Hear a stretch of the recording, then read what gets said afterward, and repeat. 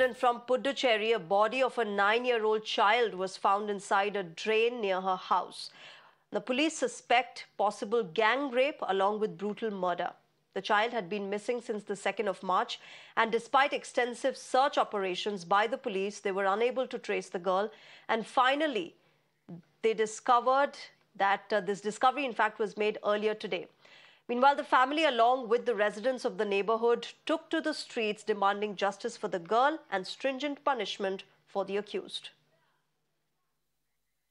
Let me go across to my colleague Dharni for more details on this. Dharni, horrific, unfortunate tragedy there.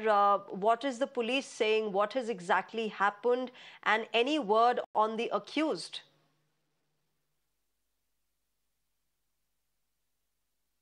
The police have arrested two men, one of 53 years of age and the other, is a young boy who is 19 years old. The police have arrested two people in connection with this case, and right now the investigations are underway.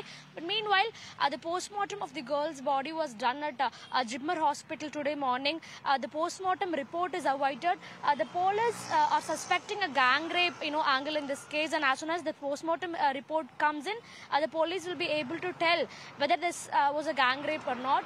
Meanwhile, this girl went missing. She's a 9-year-old girl who was studying class 5. She went missing on the evening of March 2. So after searching for her at various places, the parents filed a police complaint, and the Puducherry police was on a lookout for the girl. They were they were extensively searching all across Puducherry for the young girl, but yesterday her body was found in a drain, covered in a blanket kind of a material near their house, the girl's house. So when the body was recovered, it was found that her legs and her hands were tied with ropes. So that is when the police suspected a murder angle into this incident, and the further investigations revealed that the two men, the 53-year-old man and the 19-year-old boy, the two accused in this case, they have murdered this young girl, is what the police investigation so far has revealed. So once the post-mortem report comes in, the police will be able to confirm whether the girl was sexually assaulted, whether there was any gang rape or not, is something that the police are waiting to confirm after the post-mortem reports details.